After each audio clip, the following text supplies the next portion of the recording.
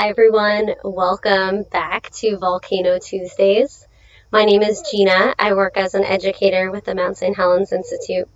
We are a nonprofit that teaches about the science and stories of Mount St. Helens, and we hope to inspire the curiosity and questions that you have about volcanoes. Volcano Tuesdays is a series that includes weekly live demonstrations of activities that you can do at home.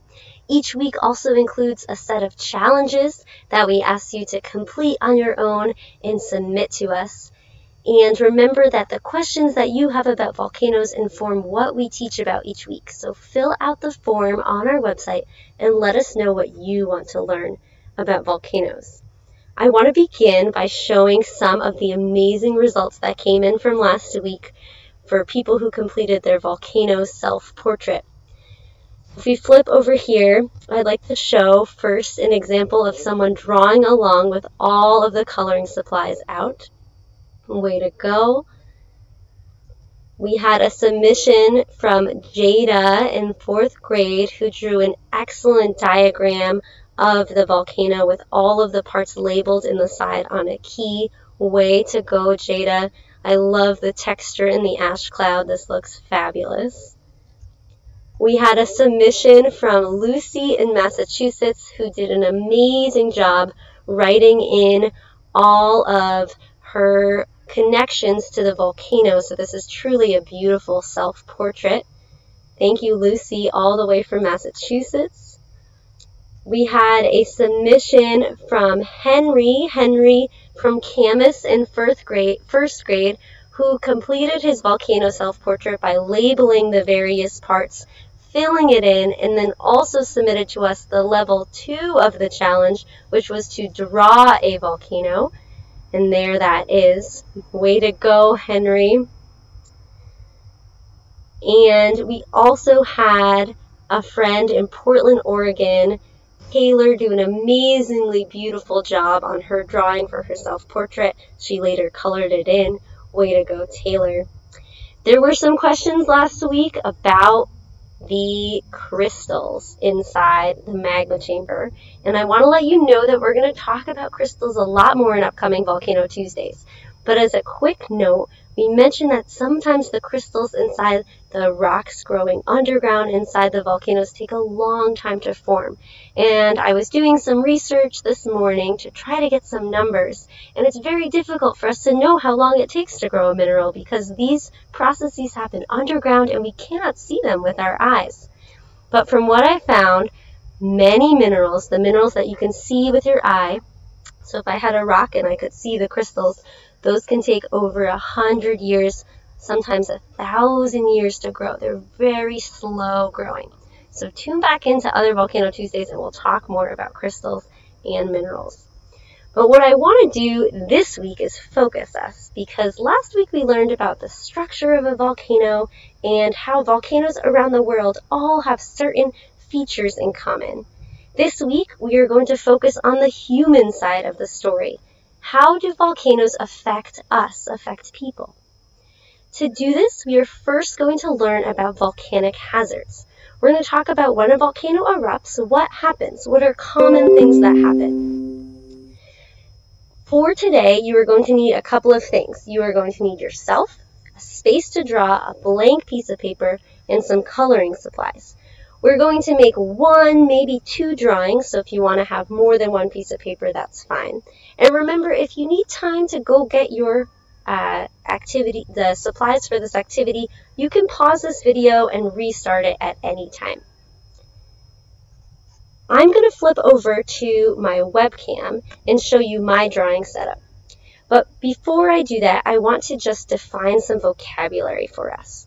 So we're going to talk today about the ways in which volcanoes affect people.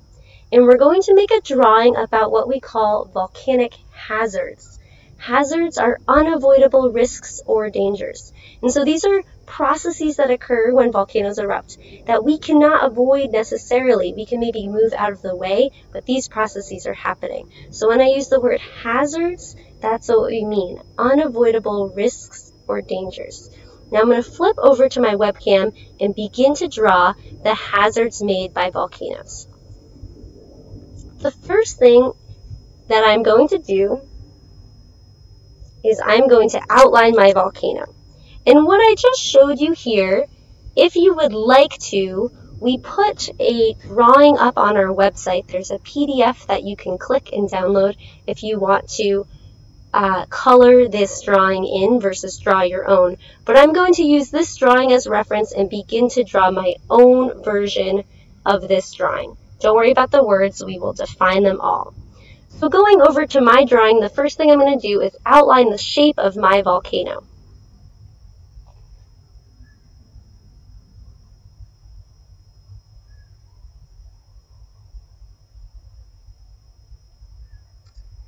Then I'm going to add a little bit of contour to give the volcano a little bit of three-dimensional shape.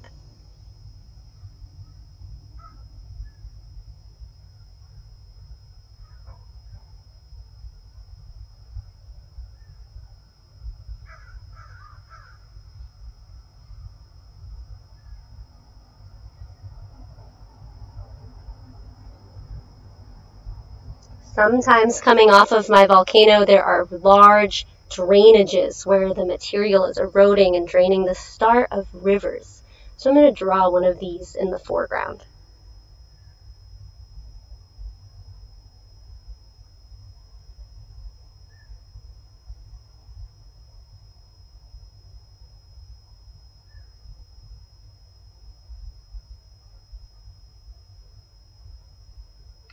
Inside these drainages are cobbles and sticks and rocks and boulders, so I'm going to draw some of that into the texture of my volcano as well.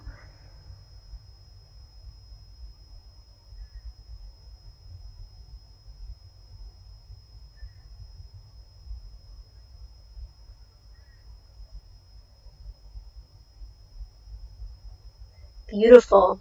So there is my proto-volcano, and you know what? Let's add a sun into our drawing. It might be a sunny day.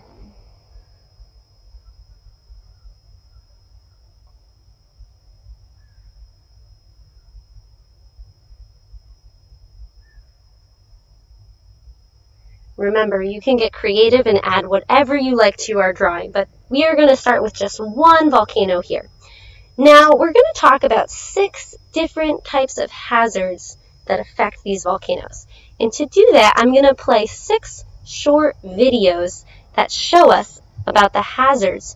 The first one that we're going to start with is ash, and I'm going to begin on my drawing by drawing the ash cloud.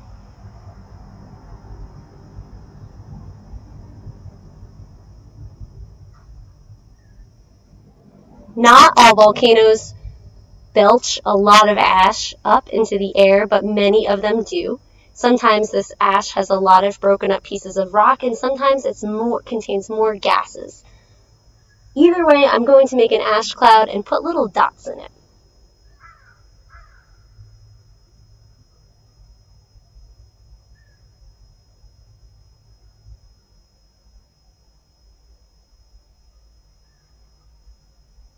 To show you a video of some volcanoes belching ash, let's check out this first video. This is one of my favorite volcanoes in Alaska. The sun caught the colors and made everything look incredibly beautiful and orange. This is of another volcano, and you can see the ash columns can be dark colored because they contain bits of pulverized pieces of rock, ash fragments. So look at this video and then maybe annotate your drawing a little bit. I'm going to add a little bit of 3-dimension to my drawing to reflect what I'm seeing here.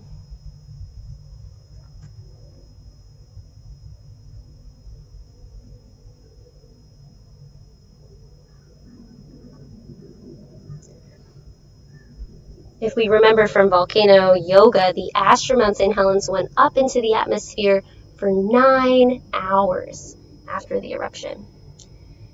We're going to label this hazard number 1.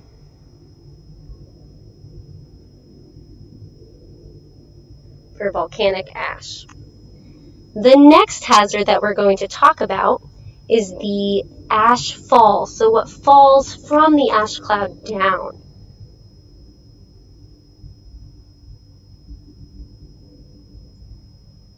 I'm going to label this hazard number 2.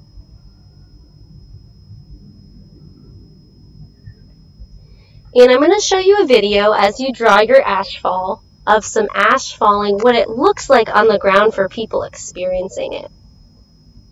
So here is a video of folks experiencing ash fall. And you can see that it colors the sky. It almost looks like snow, but instead of snow falling, it is pieces of volcanic ash.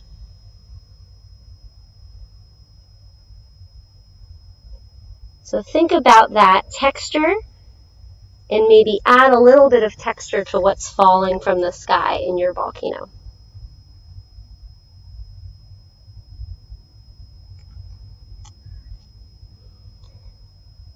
The next hazard that we're going to talk about are called pyroclastic flows. I'm going to play the video first because these are often something that people who do not live around volcanoes know about. And we'll draw this a little bit bigger so we can see it well. Pyroclastic flows are one of the most deadly of volcanic hazards. They are rapidly moving avalanches of hot rock, dust, and gas that flow down according to gravity. Similar to how the ash cloud flows up with a lot of energy, pyroclastic flows flow downwards. And you can see they can move very fast, and what we cannot see in this video, but we can imagine, is that they are extremely, extremely hot. So watch these videos for a moment and think about this hazard, and then we're going to flip over to our drawings and draw a pyroclastic flow. Now pyro means hot, and clastic means rock. So pyroclastic means hot rock, a flow of hot material. I'm going to draw this pyroclastic flow on one side of my volcano and label it as number 3.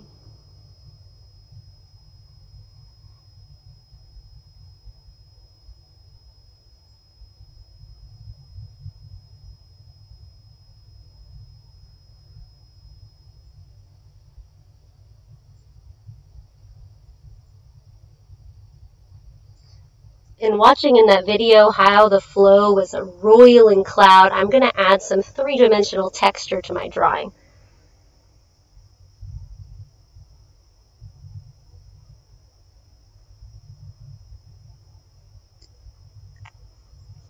Beautiful. The fourth hazard that we are going to talk about is what happens when material that is erupting flows down into the drainage channels. We call these debris flows lahars, and we'll begin again by watching a video so that we have some context for what we're drawing. I will one more time make this video larger for us.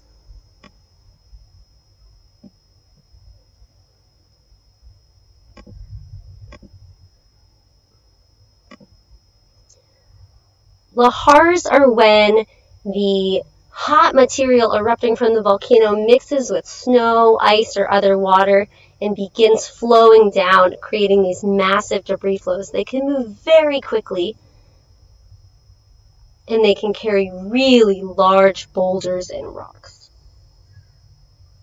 Lahars can affect people who live really far from volcanoes because they flow down the river channel. So, for example, at Mount St. Helens, when the mountain erupted in 1980, the lahar from Mount St. Helens flowed tens of miles down all the way to meeting the Columbia River just north of Portland. So I'm going to draw this lahar in my river channel and adding in maybe more boulders, sticks, and rocks. And I'm going to label this as number 4.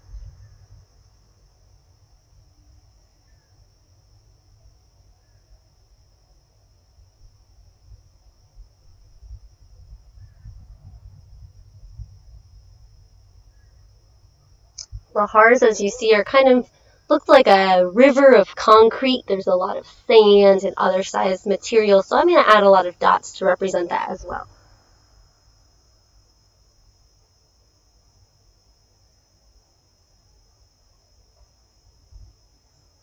I'm also going to extend my lahar to the bottom of the page, suggesting that it flows off the page because lahars can flow for extremely long distances.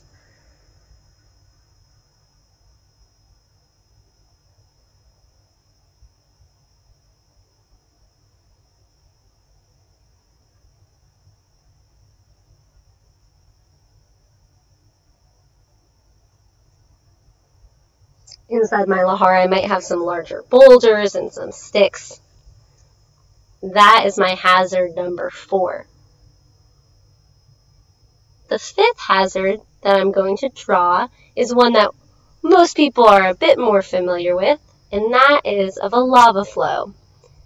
So here is a video showing lava flowing from some of the volcanoes in Hawaii and other volcanoes around the world. On my drawing, I'm going to add the lava flow to the side.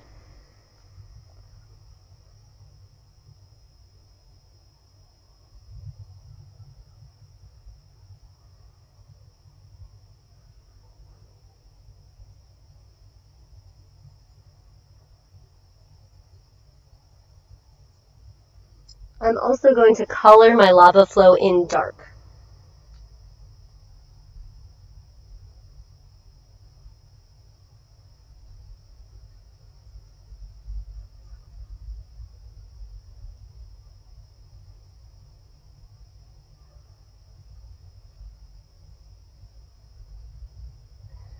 Because often the material that comes from volcanoes when it turns into hard rock is dark in color.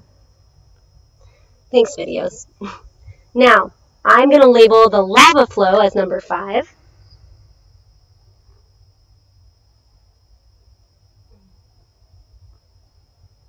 And the final hazard that we're going to talk about are one of my favorite features about volcanoes. And this is what happens when volcanoes have particularly explosive eruptions. So I'll begin by playing this video. And I'm also going to draw this video into full screen mode. Nice. Yay, explosions. So, notice in these explosions that there are pieces of rock flying out of the volcano. The explosion consists of lots of gas and pieces of material that are all different sizes, but some of those pieces are incredibly large. You can see one just flew on the side there. You see these pieces flying out. Sometimes they can be as large as maybe a large boulder, maybe the size of a chair, maybe the size of my kitchen table, maybe the size of a car. We call these projectiles, these pieces of material that are flying out of the volcano, bombs.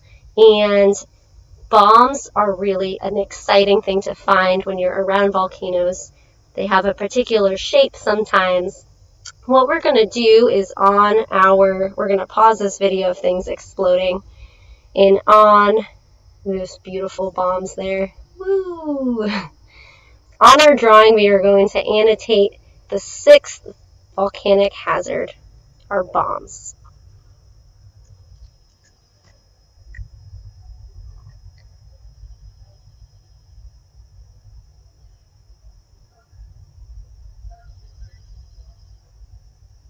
So I'm going to draw these projectiles coming out of the volcano, out of the ash column, with a little tail showing movement.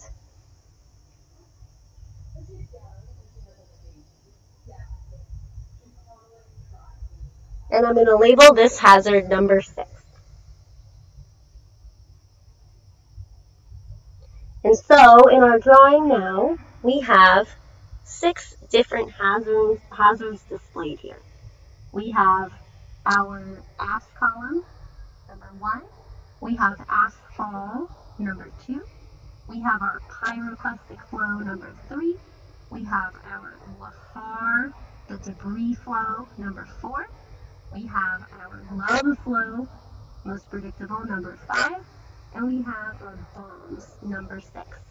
And this shows a drawing of the types of hazards that are common for most volcanoes around the world.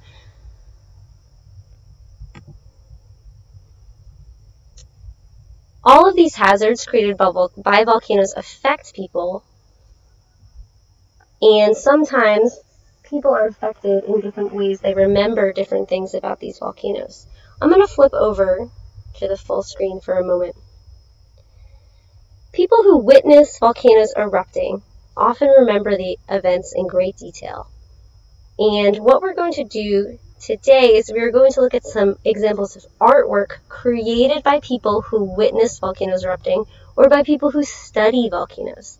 And we're going to use this artwork to help us think about how do people relate to volcanoes? Because when people experience all of those crazy things that can happen, bombs and lava flows and pyroclastic flows and ash falling from the sky, it makes a big impression on their lives.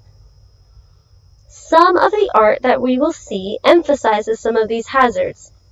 Some of the art instead emphasizes the importance of the volcano to the community. Some emphasize the volcanoes as being part of Earth and thus beautiful, and some emphasize the connection of people to the land.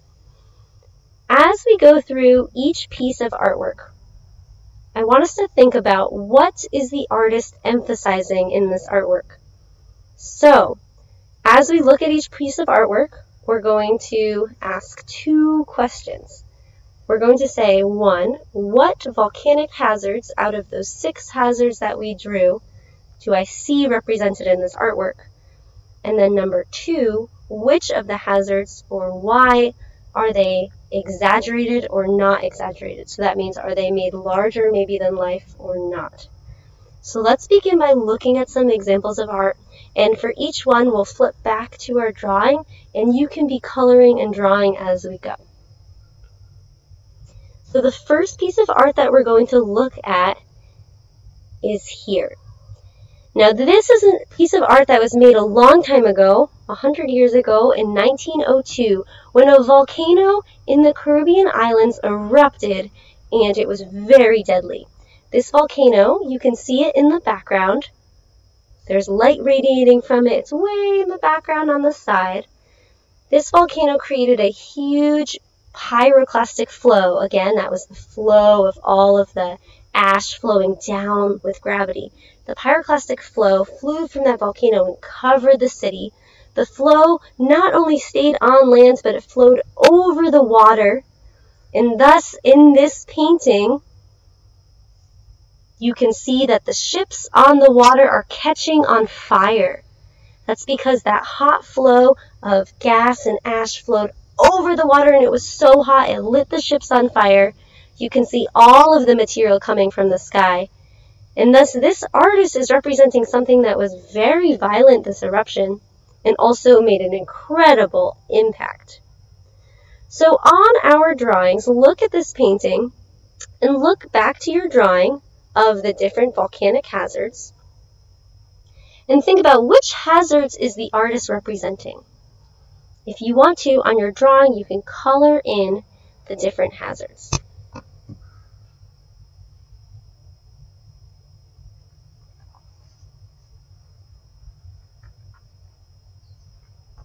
I'm going to take my drawing here, and I see in this painting lots of the projectiles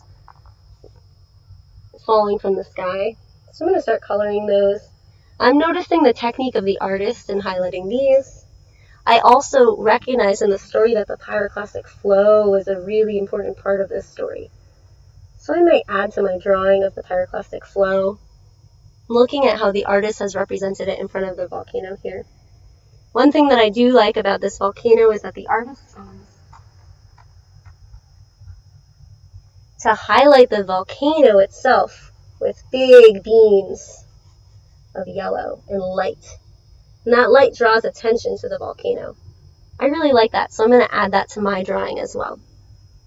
And it might be hard to see my colors, but you can use as many colors as you want.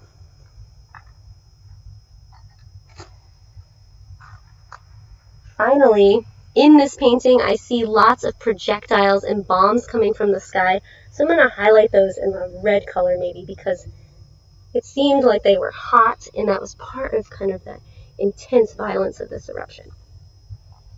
Wow, that is artwork number 1. Let's look at another piece of artwork.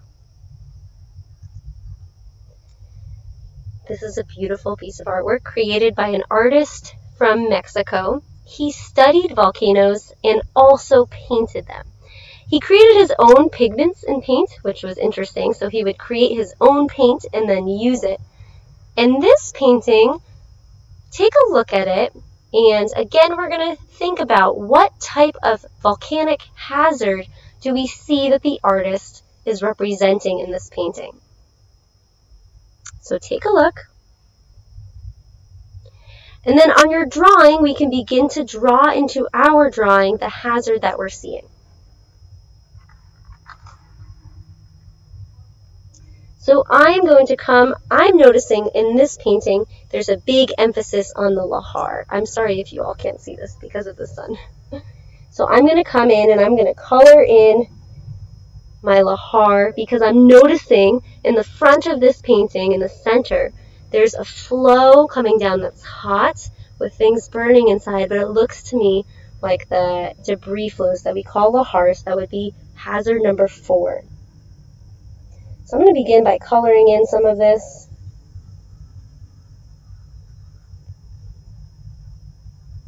And you can be creative as you would like to be. I'm also noticing in the lahar that there's some of the sticks are burning and on fire. So I'm going to add some red here to my lahar sticks. This is a powerful piece. It also looks like there are some lava flows maybe happening from the volcano. So I'm going to take some color and maybe add a little bit to my lava flow here. And also it looks like the artist is representing maybe a pyroclastic flow on the side, but definitely an ash column going up into the sky. Get some different colors here.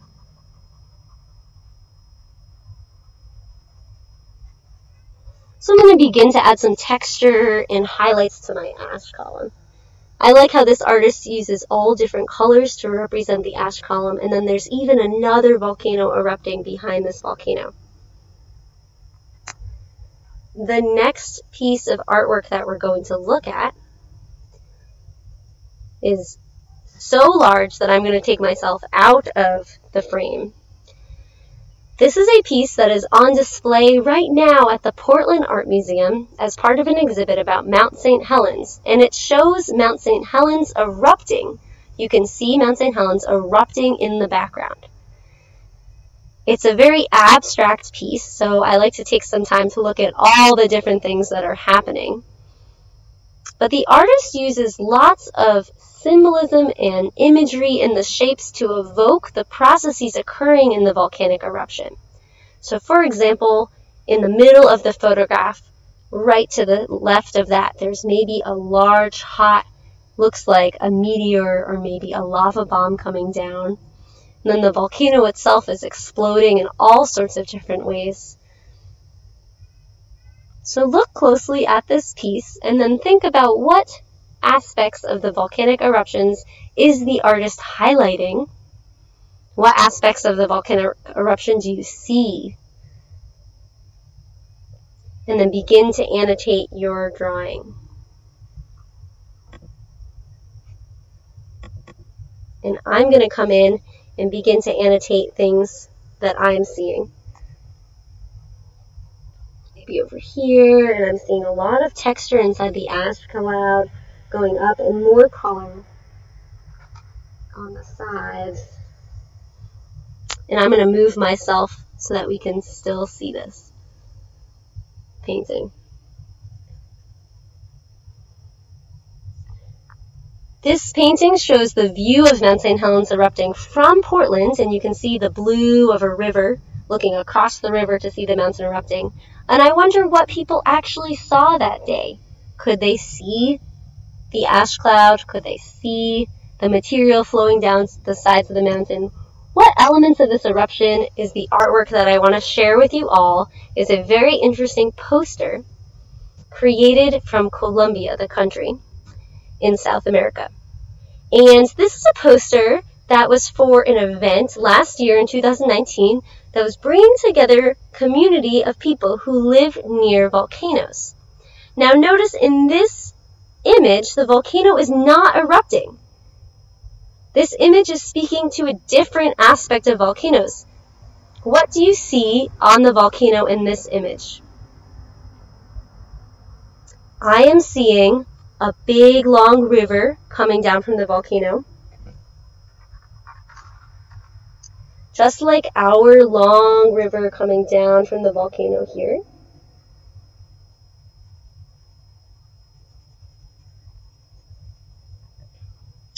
I'm also seeing, it looks like some debris flows, so maybe that comes in, and maybe there was an old lava flow on the side there.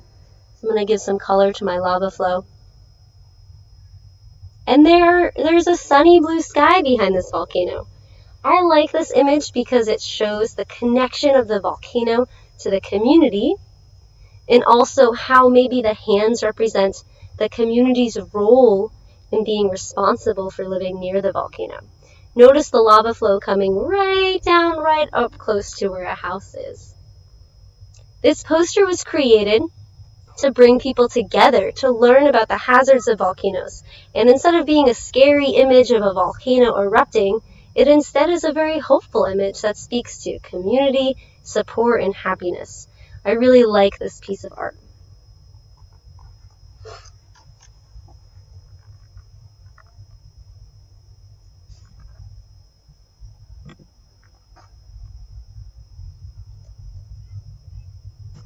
So we just looked at examples of art made by people who have lots of experience with volcanoes. The artists were all depicting volcanoes because volcanoes are important to them.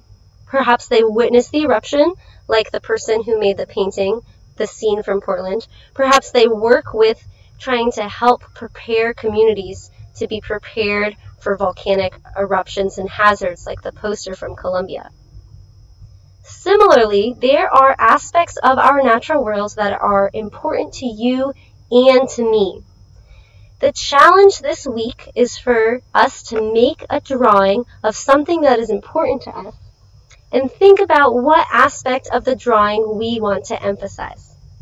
There are two levels of the challenge. First, you can make a piece of art inspired by something important to you in your life. It does not need to be related to volcanoes. For the second level challenge, you're going to find a piece of art or a story that someone has written or created about volcanoes, and then make a piece of artwork inspired by that. Maybe that artwork changed the way you kind of see volcanoes, or changed the way that you relate to volcanoes yourself. Take a moment to identify something that's important to you, and I'm going to begin challenge number 1 by doing a live demonstration of my drawing here. If you want to sign off and do your own drawing at a later point, you're welcome to do so. But for now, I'm going to do a final live drawing, and this is going to be something that is important to me about the natural world. And you'll see what I create in a moment. So I'm going to flip again over to the webcam.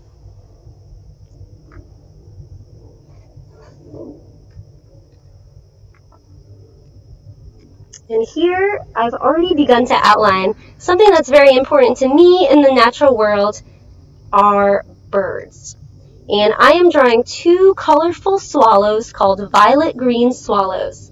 These birds migrate away in the wintertime and come back in the spring and summer, and they live up at Mount St. Helens. When I see them coming to Mount St. Helens, I get very excited.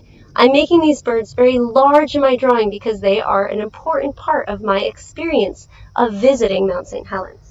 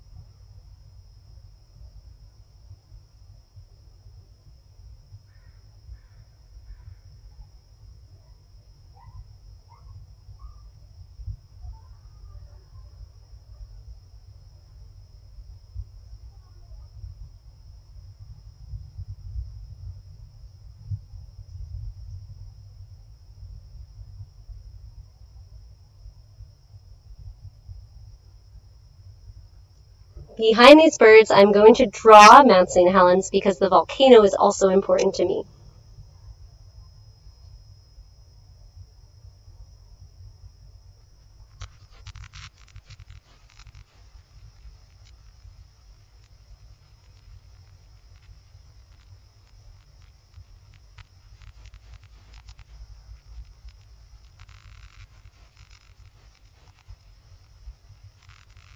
This is the view from the north side of the mountain, showing where the mountain blasted apart in the large 1980 eruption.